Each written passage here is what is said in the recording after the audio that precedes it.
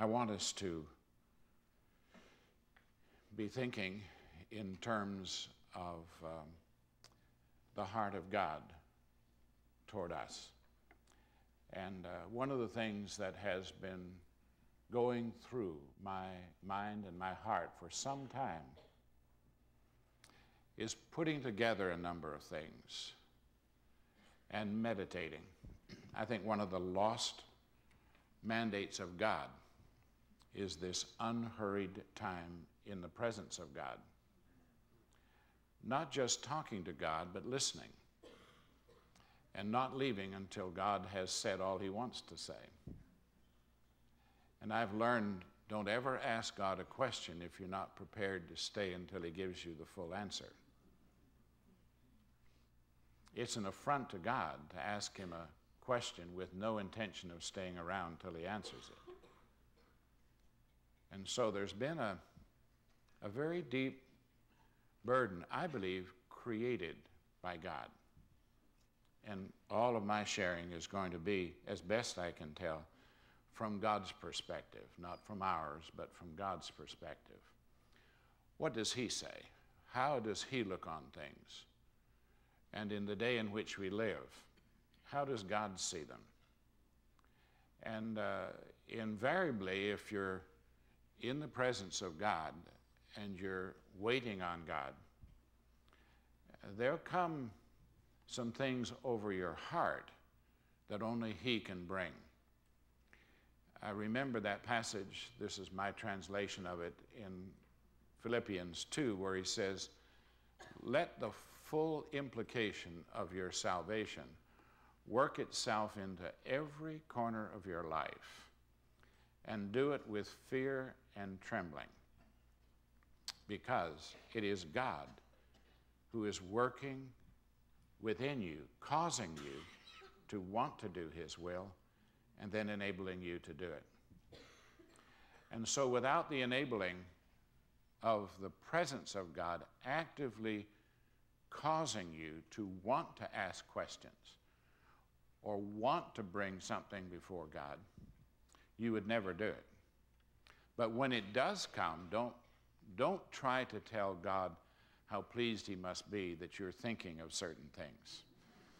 He'll say, I caused you to think about those things. There's something on my heart that I want you to deal with.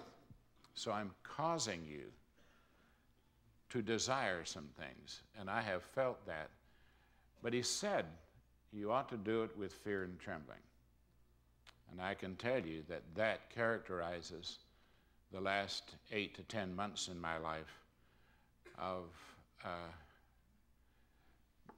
asking God some things, observing some things, watching the Holy Spirit bring to my remembrance some things, watching him teach me some things, and bringing it to a point of reference that is very, very, very painful. I have been watching with a great deal of interest and participating myself in millions who say they're praying for revival. I know one individual, a religious leader, who every communication that he puts out, he always adds at the bottom, would you be one of 1 million people that I'm asking God to join me in praying for revival? I know whole agencies that are seeking to enlist people to sign on the dotted line, I will pray for revival, and they're seeking 1 million people. I've seen many, many ministries that have arisen to enlist people to pray for revival. And I spent many an hour with Bill Bright, who called on hundreds of thousands of people to fast and pray for revival. And I talked with him much about that. And entire movements have arisen just to pray for revival. And yet revival tarries. But what grieves me as much as any I hardly ever hear any religious leader asking the question, why does revival tarry? It almost at times seems like we become like the prophets of Baal. We cry louder, we cut ourselves, and we feel that the more earnest we are, the more likely God is to hear our cry. But somewhere down the line, there's got to be some very, very significantly placed leaders who are willing to stand in the presence of God and ask him, with all of this praying, why does revival tarry? Why is revival being delayed? Because we have been told by very sincere people that if millions of people beseech the throne of God, he's bound to bring revival. Please know, God is not bound to do anything we do. And so there has to be another whole approach. And that is, I think we need to spend time in the presence of God and ask him why. And we're not without information about that. The Word of God is full of the reasons why God does not respond. In the book of Jeremiah, he comes and radically says, it's too late for Jerusalem. This generation of evangelicals absolutely does not believe that there could ever come a time when God would say to America, it's too late. We don't believe that. And therefore we behave accordingly. We believe we will always have one more chance. You have to cancel too much of the scripture to say that. And he said, if Moses and Samuel were to stand before me and plead for my people, I would not listen to them. It's too late. The die is cast. And I believe that one of the reasons that Jesus was weeping over Jerusalem in Luke 19, when all those around him were praising, Jesus was weeping. And I believe the reason he was weeping, among others, he'd just come from the Father. And the Father had said, Son, it's too late for Jerusalem. I've passed judgment, and I will not relent, and I will not turn back. Jerusalem will be destroyed. And so he cried out with the broken heart of the Father, if you, even you, had only known in this your day what could have made for peace. But now the enemy is coming upon you. Now, folks, if the Lord Jesus heard the Father say that, and all through the scriptures, others heard God say that, is anyone standing in the presence of God today to hear if God is saying that about America? Or have we approached God with the sense that will never be said of America? Many have said that with the nature and the extent of the sin of God's people in America today, God would have to apologize to many other cities that he destroyed if he does not deal with us. And so I ask the question, why does revival tarry? I've even heard some people who, when they pray, they almost accuse God.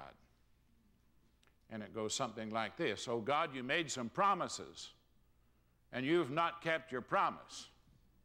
And then they throw some scriptures back at God and said, you said that if I did this, you'd do this, and you haven't done it. I've been there when they prayed that way, and I want to fall on my face and say, oh God, forgive this dear brother. He doesn't know what he's saying. You never do anything out of character. You never do anything out of timing.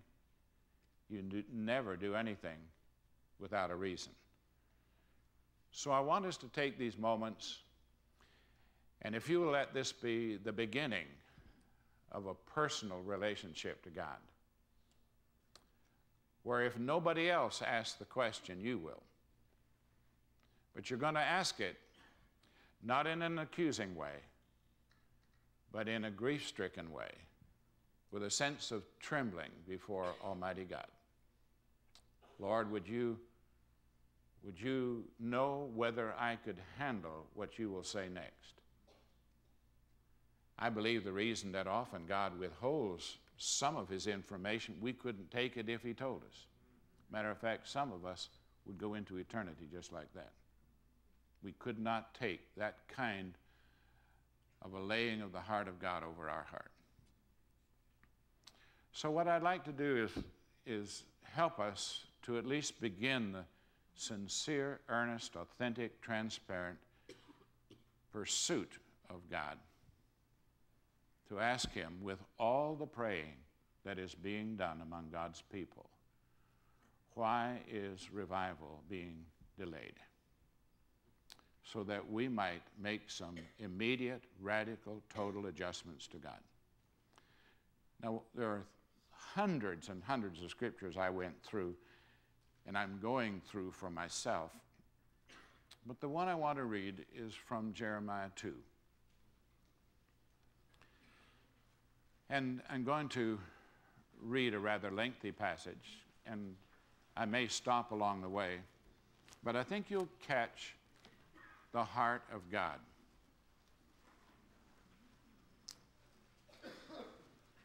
In recent years, I've heard many speakers say, if there's something that does not seem to be right to you, please understand the problem is never with God.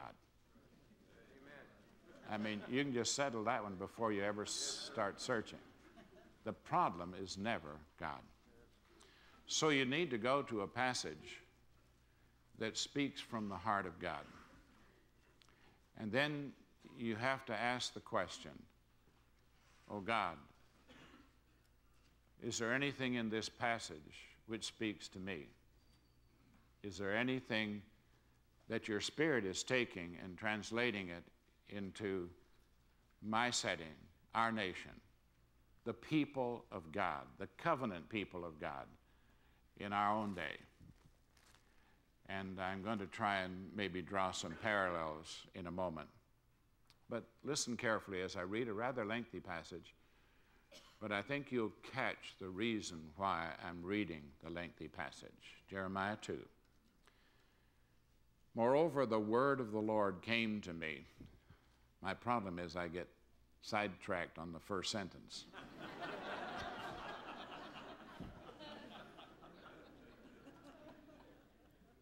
Do you know, with all the incredible moving of God through that modest little work called Experiencing God, do you know the number one criticism I get? From key religious leaders. Henry has the audacity to tell people that God speaks to them today. Number one criticism. What did this very first sentence say? Folks, if I applied that, it would be devastating. The word of the Lord came to me saying, the God of the universe, pleading, as Hebrews 5 or 2 Corinthians 5 says. But let's go on. The word of the Lord came to me saying, go and cry in the hearing of Jerusalem, saying, thus says the Lord. You're going to hear something from God's perspective. You're going to hear it as God understands it. I remember you. I'll come back to that. I remember you. The kindness of your youth. The love of your betrothal. When you went after me in the wilderness, in a land not sown.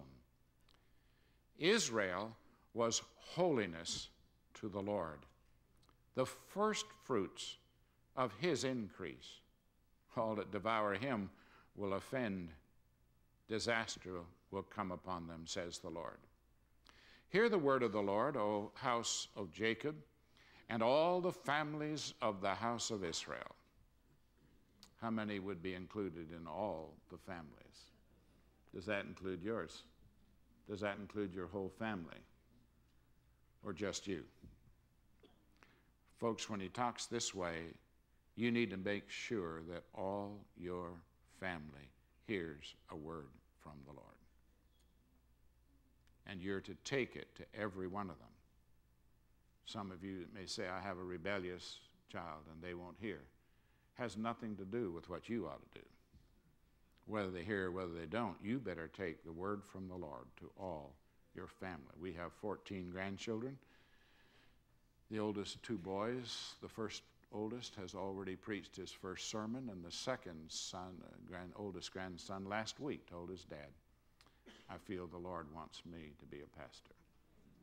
Someone said, you don't expect all 14 to respond to you, and I said, I do. And I will give every ounce of my being to take whatever God says to me and make sure that all 14 of our grandchildren hear a word from the Lord. So he says, hear the word of the Lord, O house of Jacob, and all the families of the house of Israel. Thus says the Lord, what injustice have your fathers found in me that they have gone far from me? Have followed idols and have become idolaters.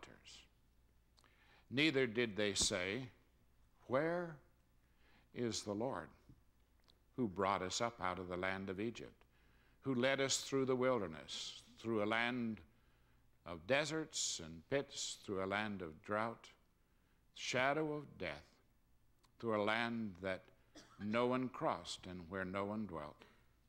I brought you into a bountiful country to eat its fruit and its goodness.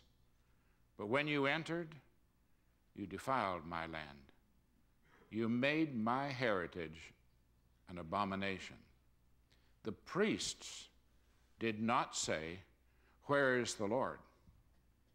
And those who handled the law did not know me.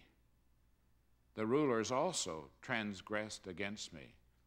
The prophets prophesied by Baal. They walked after things that do not profit. Therefore, I will bring charges against you, says the Lord. Against your children's children I will bring charges. For pass beyond the coast of Cyprus and see. Send to Kedar and consider diligently, and see if there has been such a thing. Has a nation changed its gods, which are not gods? But my people have changed their glory for what does not profit. Be astonished, O heavens, at this, and be horribly afraid. Be very desolate, says the Lord. One thing God often does when he's bringing an indictment or a charge, he calls all the created universe to be his witness. And he says, all the heavens and all the earth were a witness when I made a covenant. Now I want you to stand and be a witness as I bring a charge against my people. For my people, now who is he talking to? God's people. Folks, he's not talking to Hollywood. He's not talking to the homosexuals. He's not talking to the women's lib or Washington. Who is he talking to? My people. Revival is always what God does with his people. America is a reflection of the condition of God's people. I'm one, along with Bill Bright, that concluded that 9/11 was God's warning to God's people, that he was beginning to remove the hedge of protection from the nation because of the sin of God's people. Not the sin of the nation, because the sin of the nation is a reflection that the salt has lost its saltiness and the light no longer dispenses the darkness. God's people are clearly responsible for the condition of America. Now, when I say that, I get an indictment in every possible direction. And the only reason why I do is because people don't want to be responsible. It's not our problem. This whole generation says no matter what happens, it's not their problem. That doesn't surprise me. But from God's people, it surprises me because all I do is quote Scripture. And they don't even want Scripture, especially if it's not the Scripture they want to hear. My people have committed two evils. Now, this phrase you're going to see twice more. The heartbeat of this chapter is a simple phrase. My people have forsaken me. You're going to hear it twice more. They have committed two evils. They have forsaken me, the fountain of living waters, the artesian well, and they have hewn themselves cisterns, broken cisterns that can hold no water. Is Israel a servant?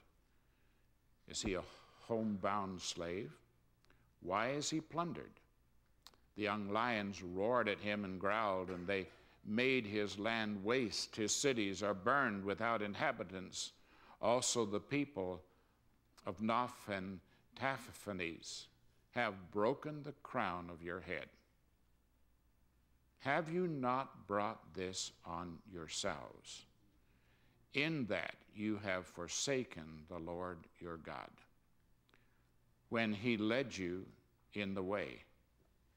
And now, why do you take the road to Egypt? I could give you an aside here. Why do the pastors of mega churches make a trek to Disney World to find out the latest methods of marketing? Why do you go down to Egypt? Why do you go over to Assyria? But you never come before me.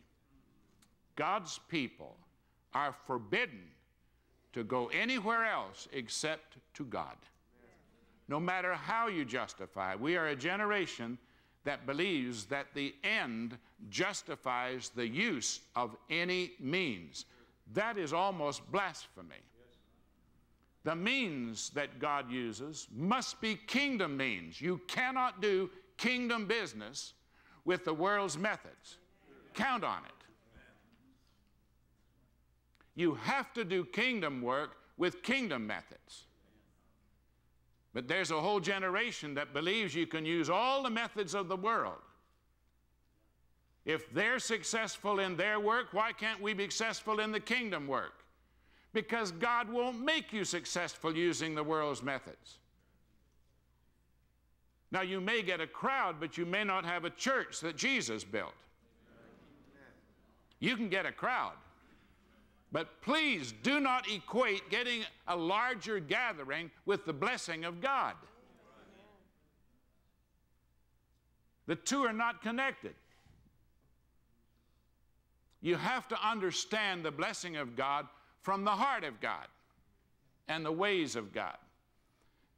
And so he says, now why do you take the road to Egypt to drink the waters of Sihor? And why do you take the road to Assyria to drink the waters of the river? Now you notice what he had said before this. I am to you, what? A fountain of living water. I am to you an artesian well. Why do you go anywhere else for water? You ought to be out of your head to do such a thing. But God's people forsook the living water so they could find water in Egypt and Assyria. And God will say in Isaiah 30 and 31, the first few verses of both those chapters, he'll say, I'm going to make sure that all the help that you seek from Egypt and Assyria fails you. Have you ever had anyone say they used a particular program and quotes it didn't work for them? But they never asked God, why did God not choose to cause it to work? You didn't go to him. You went to a program that someone else used. And you went to success and not to him, and he shut it down. And the testimony from all across the nation, from many, many, a spiritual leader is, well, we tried that and it didn't work. It never does. He works. It doesn't. So you've shifted from the living water to the waters that cannot profit. Says your wickedness will correct you, and your backslidings will rebuke you. Know therefore and see that it is an evil and bitter thing that you have forsaken the Lord your God. And the fear of me is not in you, says the Lord God of hosts. Certainly one characteristic of this generation is we have lost the fear of God. Matter of fact, there are those who absolutely try to teach God's people they don't need to fear God anymore. You have to cancel the book of Acts chapter 2 when it says, and the fear of God came over the whole congregation. Do you think it had anything to do with what happened next when they turned the Roman Empire upside down? In that early church, on several occasions, it says the fear of the Lord came over all the people. One of them is when Ananias and Sapphira died. Now all they did was cheat on their income tax. All they did was just tell a little white lie. There is no such thing. And what did God do? He took them. And the scripture says, and the fear of the Lord came over the whole congregation and the whole city. Would to God that such a fear of the Lord would return to the people of God. Now, if you want God to discipline you, or if you want revival, if you're praying for revival, you're praying that God will return in all of his fullness to the people of God. Do you want to know what it looks like? It looks like Acts 2 and following. And fear came upon everybody. To be in the presence of the fullness of God is a radical experience. And it is not a pleasant one. Edwin Orr, that wonderful, godly man of revival, his very last sermon that he preached at Ridgecrest before he died was, revival is like Judgment Day. That's not how we describe it. If I was to use that first front of the sentence and say, revival is like, many of us would say, praise and thanksgiving and joy and salvation. But he was right. Revival is what God does to his people when he comes in utter judgment on the people of God. Because as goes the people of God, so goes the redemption of the rest of the world. If he can't get our attention, then his whole purpose and plan to redeem a world comes to a halt. Now, where he does get our attention, there's no limit to what God can do next. So, I want to just quickly share with you what I see in this passage and in other passages. But, first of all, God always is asking us to remember. You remember in Revelation 2, when he's talking about the church at Ephesus, probably the most significant part of that repentance, because he did say, did he not? You need to repent and return to your first works. But the most important part of that is, remember the height from which you've fallen. If you do not remember the height from which you've fallen, your repentance will always be inadequate. You will not repent in such a way that God can bring his mighty presence. And so what does he say to the people of God here in Jeremiah? He says, I remember your first love. Isn't that amazing? That the God of the universe would say, I remember your first love. I remember how you responded when I delivered you out of bondage. And some of the most graphic descriptions of what his people were like when God found them are found in the prophets. And he said, I remember how you responded. It's like, by the way, there's not a way under heaven that I can ever forget my wedding day. You know why?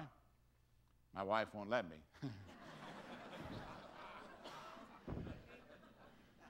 She's forever describing what it was like for her. And she'll go back to this very day and describe the joy and excitement and the love she had in her heart and the thrill. And I said, well, you need to know when I was kneeling there at the front, I was scared half to death. She said, why were you afraid? I wasn't afraid. I said, Marilyn, I knew you weren't afraid. You would have stood up and sung a song if we'd let you. You were the happiest person I'd ever seen. I said, well, for one, I said, I may be different at this point. But I was realizing that God had taken one of his own children, and for 21 years, he had shaped that young lady into a mighty servant of his. And she had a love for mission. She had a love for God and had a love for God's people and a love for music. And I'm still finding out things that God did when he put in her life his grace.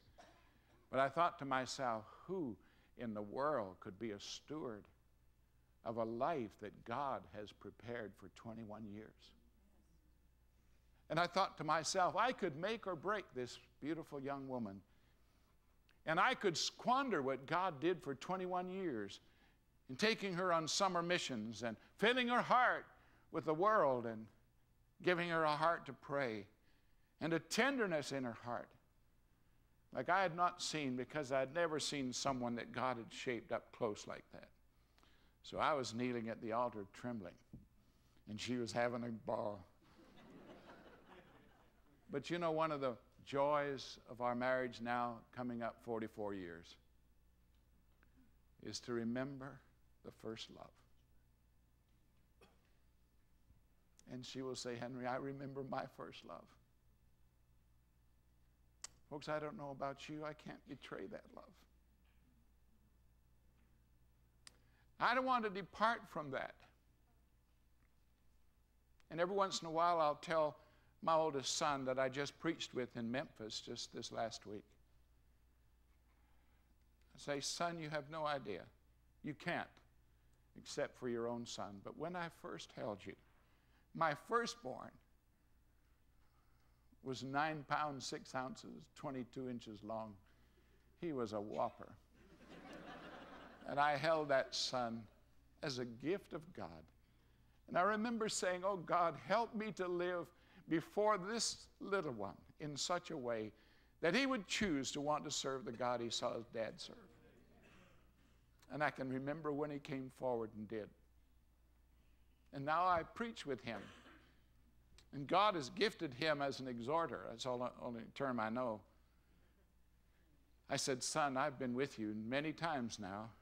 I want you to let me go first. And he always protests to say, but you don't always leave me all the time I need. I said, well, you know I get excited about the scriptures. But I said, let me tell you why I want you to go second. You have an incredible shaping of God that has helped you to know how to help God's people to respond to the truth. And what a time. Every time he closes the time when both of us have spoken, the altar is absolutely filled down the aisles with sobbing, weeping people of God. But I remember when I held him, and I said, Lord, fill my life with my first love for my firstborn. And there's not many days goes by that I don't say, Father, keep the first love for my oldest son in place. Because I don't know all that you still have in mind. What God is saying here is, I remember the first love. I remember it. And he said, I remember you, the kindness of your youth and the love of your betrothal when we went through the wilderness together.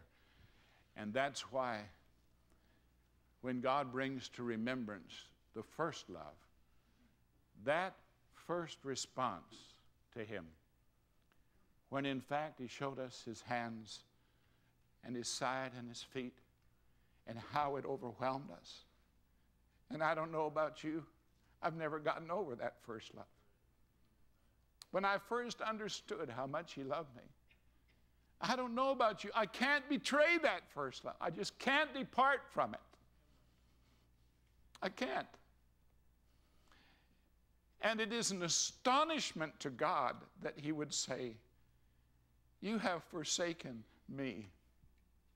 Not you've gone after programs, you just have forsaken me.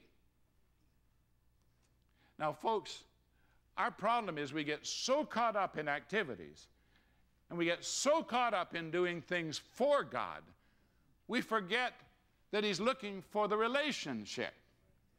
You're doing all of this, but you're moving farther and farther from me.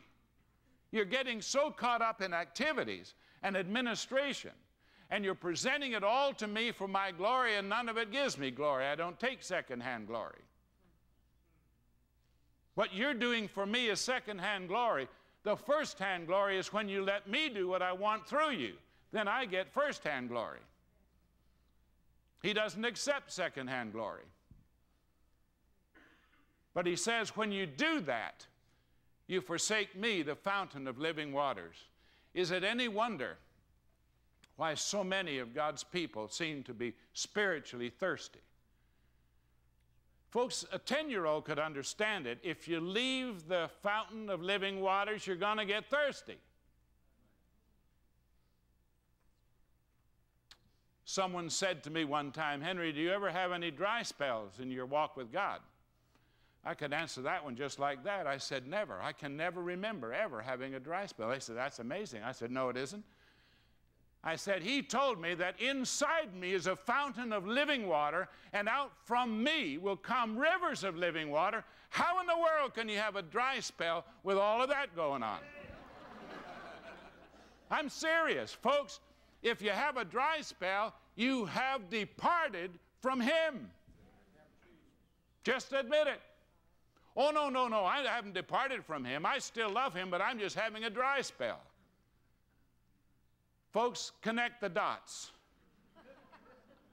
He is the fountain of living waters, and if you're having a dry spell, you have departed from him. Now, he keeps saying to us, I remember the first love. And he comes back to say, do you remember? Then second comes this huge statement that I'm still absolutely astounded with. You have forsaken me. You see, it's not activity that we forsake, it's him. And I believe the one thing that causes revival to tarry is our separating from him. And we just turn aside. And I'll list some of those. But the intimacy of the relationship is absolutely crucial for revival. Some have said, and I think Brother Roberts would say, he worked for years and years and years on a definition for revival, and he finally brought it down to one word. Revival is God. That's right. That's what it is. It is God in all of his fullness. And when God in all his fullness is present, then all that he is and all that he has and all that's on his heart has absolute freedom to be expressed through that solitary life. And I'm convinced that if God withholds his manifest activity and presence, it's because he knows we have departed from him. Now, every time God said that, the children of Israel were at the height of their religious activity and the height of their success, the golden age of Israel. But they had forsaken him in the midst of all of their religious activity. They no longer sought him.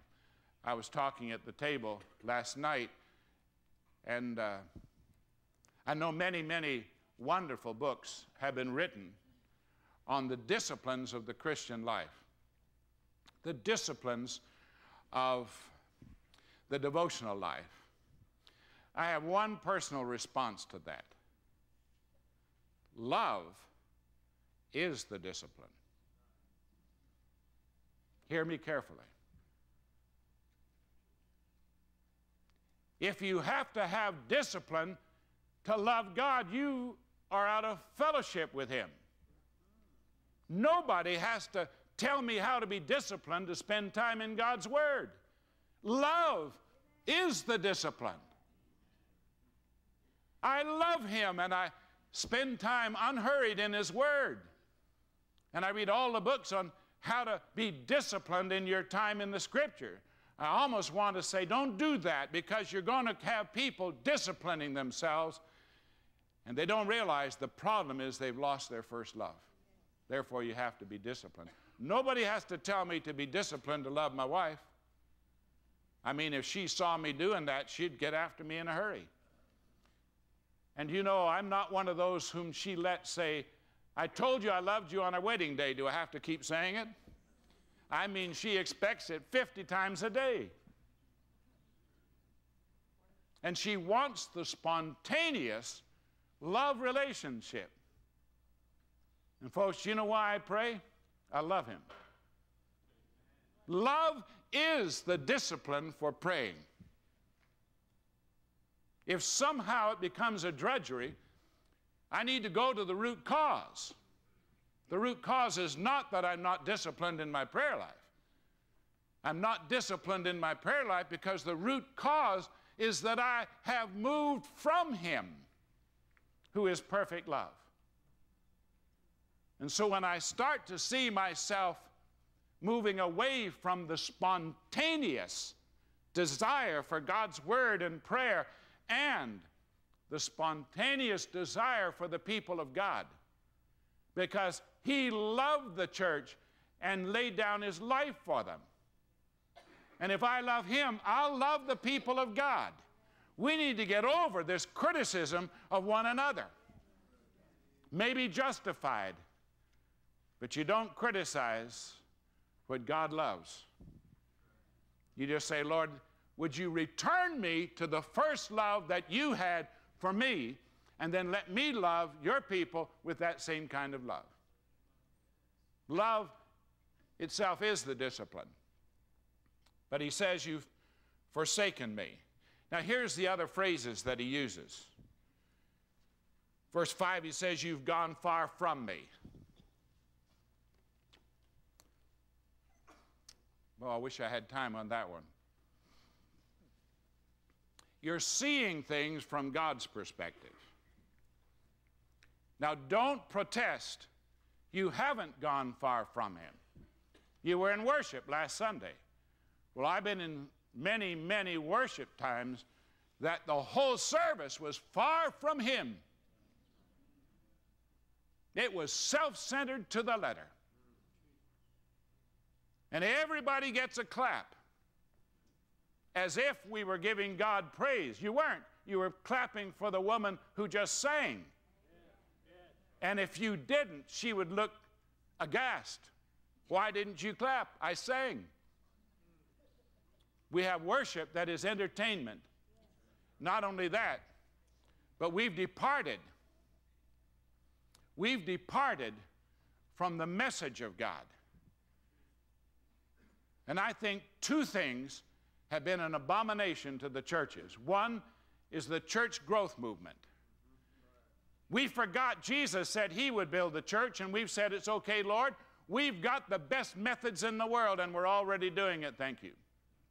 He said, you're getting a crowd, but you're not building a church. And the church remains full of sin.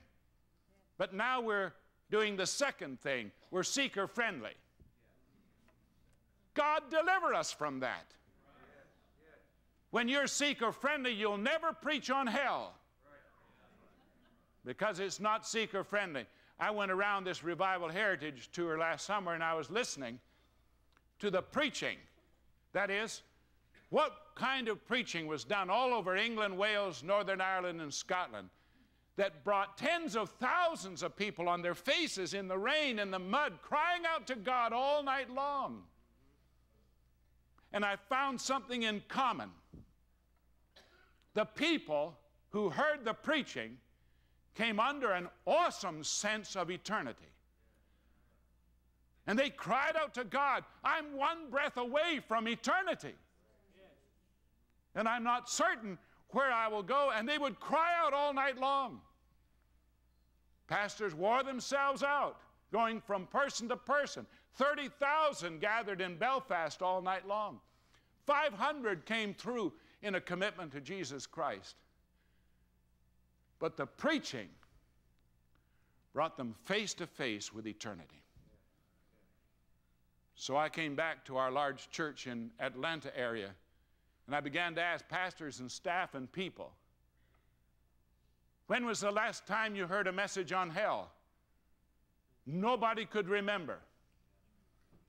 I'm serious. I could ask you, when was the last time you heard a message on hell? That's not seeker-friendly, folk. Not only that, but your deacons will not like that. Now, what's happening is we're shaping God into the God we want him to be, and folks, that's evangelical idolatry. When you shape the God you want him to be, who is not the God revealed in the Word of God, you are then following idolatry.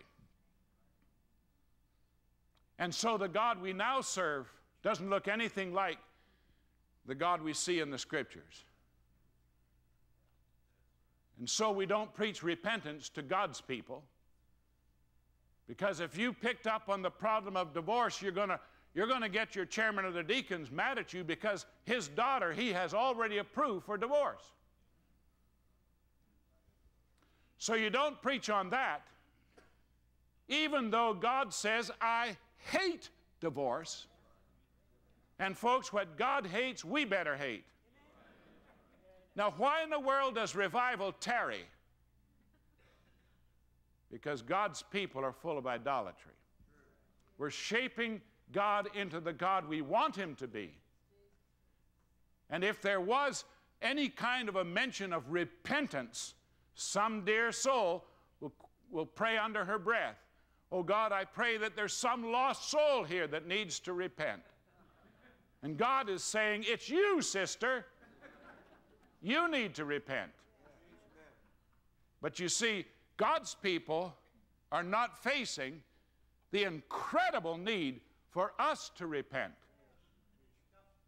We've got to get over our anger and bitterness and brokenness and all that we begin to see happening. In the last month, 2 significant people, one in Atlanta, very key Christian leader in Atlanta, committed suicide. My heart immediately said, what's happened with us? That we come in church and sit together, and before the week is out, one of the key people in our church commits suicide, and everyone looks around to say, I wonder what happened. I can tell you what happened. They had no encounter with the living God. Week after week they came to church, but they came to a God who was shaped to be what the church wanted it to be. So the music's what we want it to be, and everything about it. The instruments are what we want them to be, and all of it looks just like the world. So they don't encounter the holiness of God, and they don't find themselves being brought into the presence of Almighty God. And yet we cry out, oh Lord, bring revival. And he could say, why should I? There's nothing in you that matches what I require to come to my people in great presence. What's happening in your life? You could just look at the whole area of prayer. Would you have to say, God told us to pray without ceasing. We've disobeyed that one right out. And we say, oh, I don't know how to do that. Well, stand in the presence of God and ask him why he told you to. He said, you ought to, Luke 18, you ought to pray and never quit. Now, I could give you one of my other foibles. With all the benefits of helping people into a quiet time, there's one that's hurtful. And that is, how much of the day can God be with you? How much of the day can he speak to you? Well, then don't leave him in your quiet time and go off to do your own thing the rest of the day, and then call him in when you need him. Folks, the quiet time in the morning is simply the pace setter for the rest of the day. But we have told people, have your 15 minutes with God. Folks, that's an abomination to the holiness of God. He is God, and we're not. And he said, you need an unhurried time with me at the beginning of every day. And I've found as I work with many people, the greatest time saver for any day is an unhurried time with God in the morning. Amen. He'll redirect you all over the place. Well, I'm grateful they allowed me to have 2 times to speak to you. I'm going to talk about true revival. But folks, do you know why revival tarries? The heart of God is broken that we have forsaken him. We've run after everything under the sun except him. We don't pray like he told us to. So we've forsaken him. We don't trust him. We trust our money and other things. But we don't trust him, so we've forsaken him. And when you forsake the people of God, you've forsaken him. Because he said, how you respond to the one I send you, you're responding to me. Always treat every child of God that he brings across my life with utter, utter joy and incredible stewardship. Put my arm around an African-American pastor last week. We were in the presence of about 3,000 of his people. And I put my arm around that dear brother and I said, my brother, you don't have any idea what's going through my heart. I love you in the Lord. And I see what God's doing in your heart. And I love my Lord, and that's created an incredible bonding. When he got out to introduce me, he said, I stand on the shoulders of Henry Blackaby. He's my spiritual father. And I wept. An African-American calling me his spiritual father. I said, Lord, you love him. And what you love, I love. Don't ever let me depart from you, or I'll depart from my brother. I can't do it. I can't do it. Let me pray with you.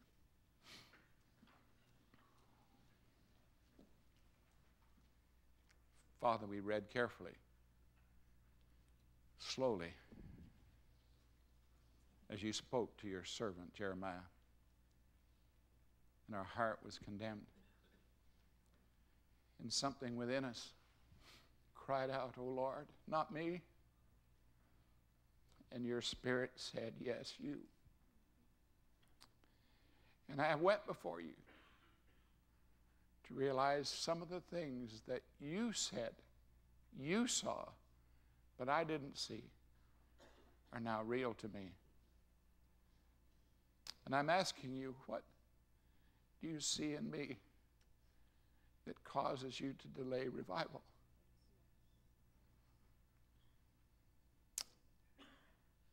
God, forgive us if we've departed from the very first love we once knew. How could we? How could